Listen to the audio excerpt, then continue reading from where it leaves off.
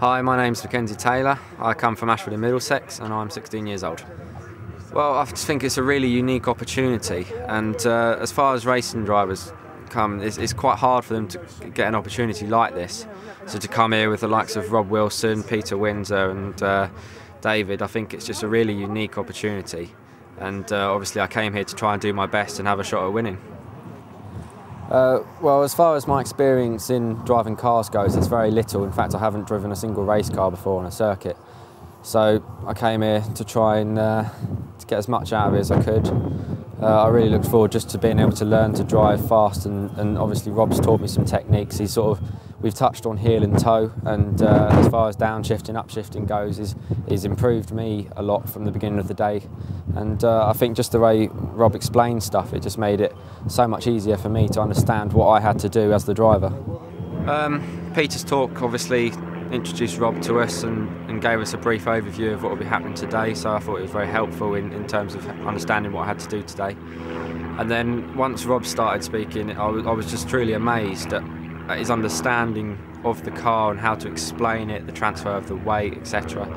I just thought the way Rob spoke really sort of came through to me as a driver, and I think that really helped when I was on the track, sort of translating it into driving, and it was really useful to me.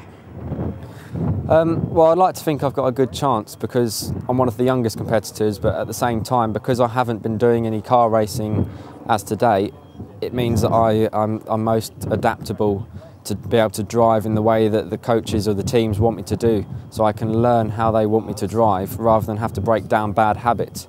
So in that respect, I reckon I've got a fair good shot at getting through to the final at least.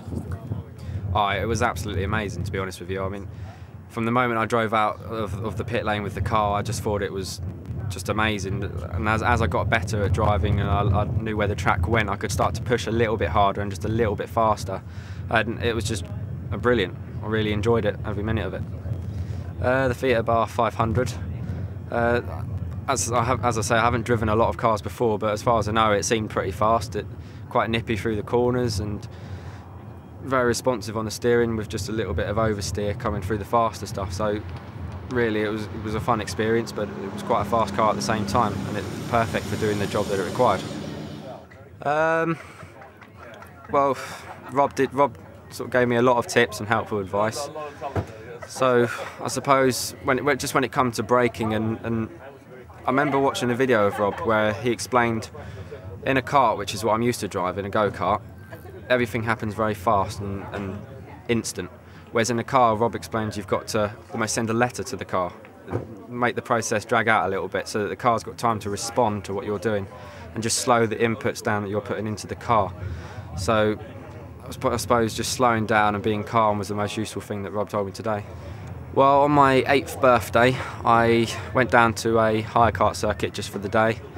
My dad let me have a go on a hire kart, and from the moment I first drove it, I absolutely loved it. So it wasn't long, maybe a few months after, I got my first kart, which was a Coma Cadet. They do about 60 miles an hour, they're 60cc, so they're pretty fast. And I just got into that, I started testing. I did my first race at Blackbush in Camberwell, and really from there, the rest was pretty much history. And joined a few teams. Fusion Motorsport, I won my first real British Championship in Formula Cadet, and then I was vice champion last year in 2008 in KF3. So 2009 I've been doing the senior category, and now I'm here today.